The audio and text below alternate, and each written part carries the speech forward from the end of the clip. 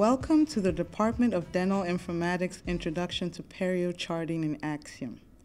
Perio charting is a pretty straightforward, albeit repetitive process, but there are a few techniques that we wanted to go over that will make the process easier. After finding and selecting your patient in the Rolodex, click on the Perio icon to open the patient's Perio chart and click on the green plus Add Perio button to open a new Perio Findings edit window. Before adding anything to the chart, you will want to choose the exam type by clicking on the drop-down arrow and selecting Comprehensive Perio Evaluation. To begin adding findings, select the correct region in the top right of the window.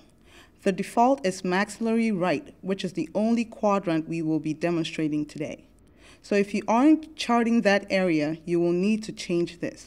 Click the probing depth field on the tooth number you want to add, and you can begin charting your findings. To enter a numerical value, you can use either the number pad on the top right of the Add Perio window, or you can use your keyboard. Most users find it easier to just use their keyboard, though both methods produce the same result. Above the number pad, you will notice that there are 3 boxes, one of which is highlighted yellow. The yellow box represents the area of the tooth you are updating. It is very important to pay attention to which field is yellow, as you can get thrown off pretty quickly if you accidentally get off track. So just be sure the correct area is selected when you are charting. Below the number pad, you will see the key to the numbers. The information in this box changes depending on what field you're updating. Axium by default advances horizontally. For instance, if you're updating probing depth, the value input automatically advances to the probing depth field of the following tooth. But many users have found it more efficient to enter multiple categories at the same time. The easiest way to do this is to use the arrow keys on the keyboard to go to the area we want to update.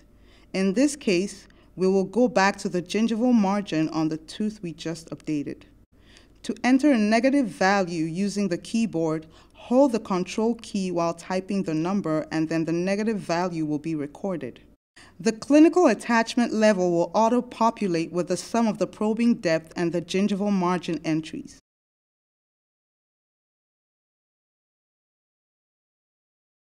Finally, you can add bleeding or plaque findings by typing the B or P keys while any field on the tooth is highlighted.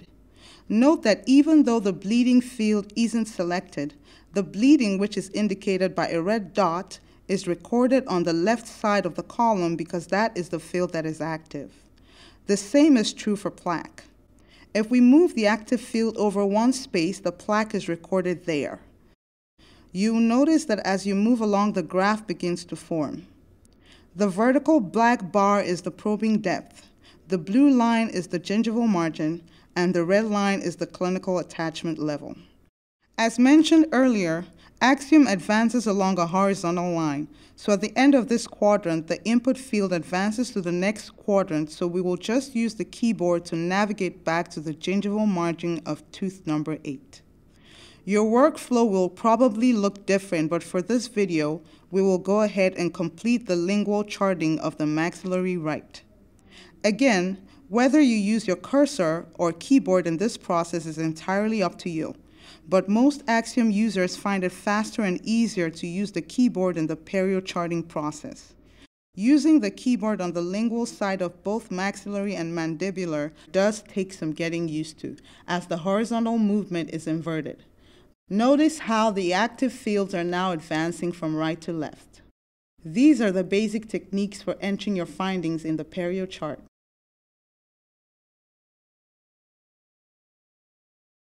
When you are finished charting, be sure to click the Save button before exiting, or all of your work will be lost.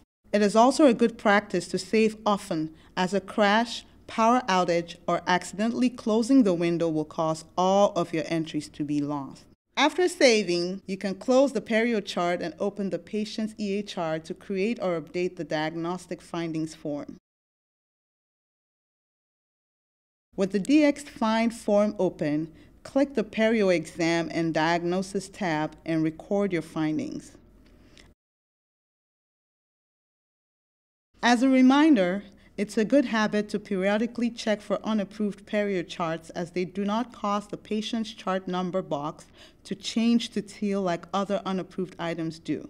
You can check for unapproved charts in your planner. This concludes the introduction to Perio charting and Axium video. If you have any questions or would like to schedule further training, you can call the Dental Informatics office at 55481 or stop by room 361 in the College of Dentistry. Thanks for watching.